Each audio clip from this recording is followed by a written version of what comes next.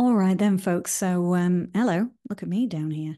I thought that I would do a quick recording just based off the podcast that we recently did around multi-threading. If you haven't watched the podcast, there is a link to it in the details.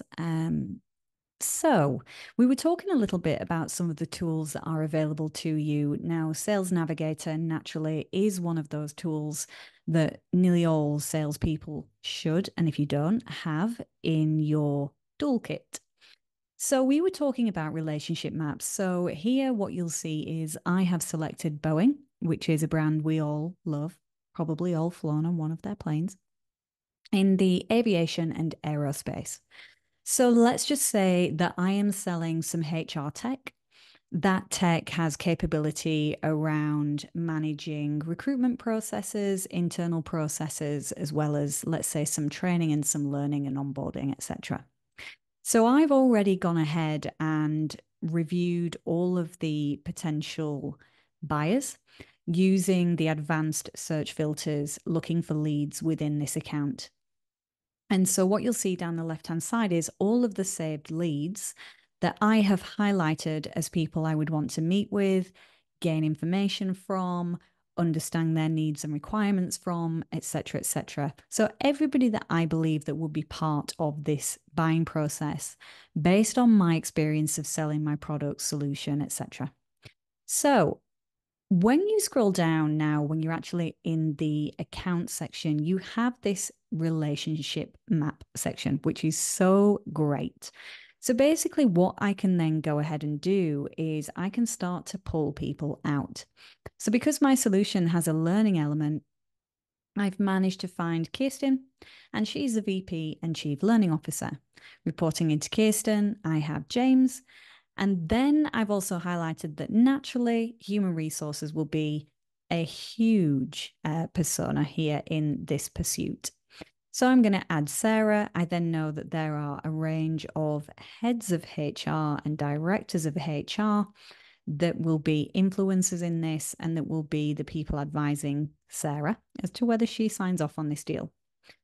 Other elements we have are, naturally I would expect BizOps to be involved in this because of the technology element and ensuring that all of the business's operational technology works seamlessly together. And then we'll just add in a couple more people here.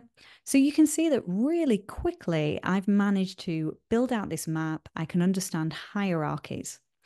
The other thing that I can go ahead and do is actually give people a role. So are they a decision maker, champion, evaluator, are they involved in procurement, etc., etc. So I can then go ahead and start to mark who people's roles are in this particular process. So I'm going to say that these are evaluators, evaluators, evaluators. Great. The next thing that I can do is obviously we can continue to move these people around as we start to build out information. I can go ahead and remove them if I wish. Another really cool thing is that sometimes people are shared with us and they might not have a LinkedIn profile. Very strange, I know. But sometimes, it could be Kirsten says, look, I've got James on my team, James A, and he's going to be a tester. So let's call him James Ash.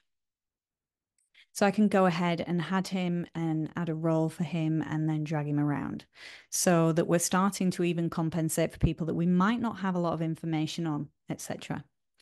Now, where this gets even better is when you go to list view, there are quite a few more things that open up.